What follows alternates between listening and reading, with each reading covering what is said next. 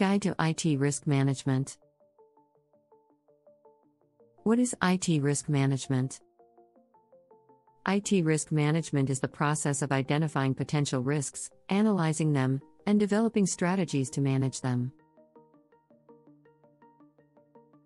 A risk is any event that has the potential to cause loss or harm. The likelihood of a risk occurring and the impact on the organization should be part of the risk management design process. The IT system that is assessed will depend on what part of an organization's operations are being assessed for risks. The following is a list of the different types of IT risks. 1. Malware. Malware is any malicious software that can infect your computer and cause damage to it. This includes viruses, worms, ransomware, spyware, and adware. 2. Data loss.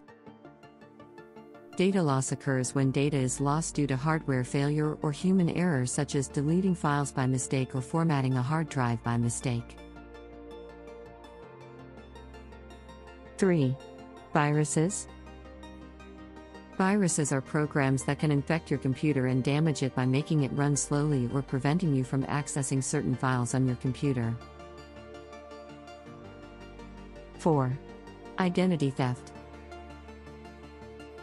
Identity theft is when someone uses your personal information to commit fraud or steal your personal assets or belongings. 5.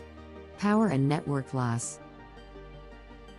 The risk of losing network or power should be taken into account when designing your system to ensure business continuity without any delays. 6. Physical loss.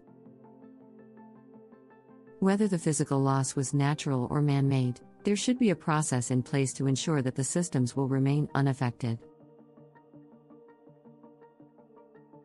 How to prevent IT risks in your business. There are many risks that can befall your business, and it is hard to predict what will happen. However, there are some ways that you can take to prevent IT risks in your business. 1. Any organization that has important information to protect should bear risk in mind when designing and implementing their security measures. 2. On-site backup, where data back is available either on the devices themselves or on local servers. 3.